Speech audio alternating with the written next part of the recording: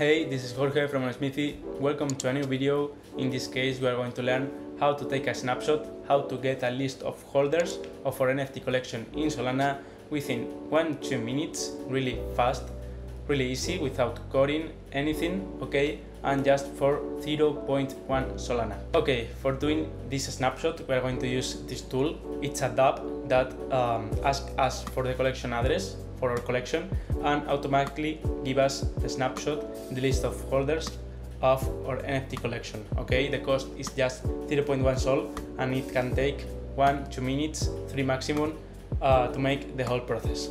Hey, sorry for disturbing. This is just a reminder to smash the like and subscribe button, and that Smithii is the all-in-one management software for NFT projects. If you are creating one or you are managing one, you should try it for free on smithii.io. It will help you to improve the project performance, analyze and manage social media and team while you are slashing costs. Okay, so let's start directly. In this case, we need to put the creator address. So for doing this, we are going to do the next. We are going to open our Phantom wallet, go to the NFT part, okay, open the NFT collection we want to take the snapshot of, and open any NFT of that collection. Okay, we can click here, click on view on SolScan, and it will open here an overview of the NFT on SolScan. And yeah, here we have it. Now the important thing here is creators. This drop down opens here different creator address, but the important one and the one we need here is the first one always appear with a 0% royalties. Okay, we will click on its address. It will open a new page, and this is the address we were looking for. We can click here to copy it, and we can go back to the tool we are going to use. You have the link in the description. Okay, so here we can paste the address. We need to connect our wallet to confirm the transaction, and then we just need to click on take a snapshot. Now the process is starting. We are getting the NFTs from the collection, and that it will give us the address of holders. Then after we wait a bit, it will open a transaction. Okay, it's for paying the 0.1 fee they have.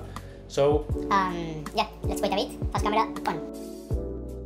Okay, here we have the transaction. As you can see here, the fee is 0.1 Sol. So we just need to confirm the transaction, and within some seconds a pop-up will appear, like finishing the process and giving us all the address.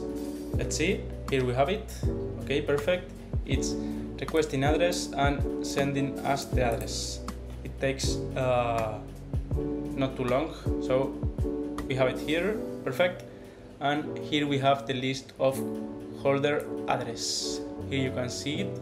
We have the 111 NFTs holders, which is the supply of the collection for sure. And we have two options. We can export the list to a CSV, so we can manage it and make whatever we want, or copy the address. It's important. Let me show you how it looks like. I download it and I can open the CSV here. Here we have it, all the address. Okay, perfect. So it's really cool, and we have the other option of copy address. It's important because they also have a token airdropper tool. So here you can select a token, you can set the token quantity per wallet, and add the list of address to basically make an airdrop. You can make an airdrop without coding. It's really cool and it's interesting because when you are taking a snapshot, it's usually for rewarding your holders, making a whitelist or anything. So if you need to airdrop your tokens or your Solana or anything, after doing the snapshot, you can go directly here and paste the wallet address, as you can see here, add them, or you can also upload the CSV you have to upload before. So it's really cool. If you want to see a full video on how to do this airdrop, here you have it. Okay, and that's all. Thank you so much for watching, and see you in the next one. Bye bye.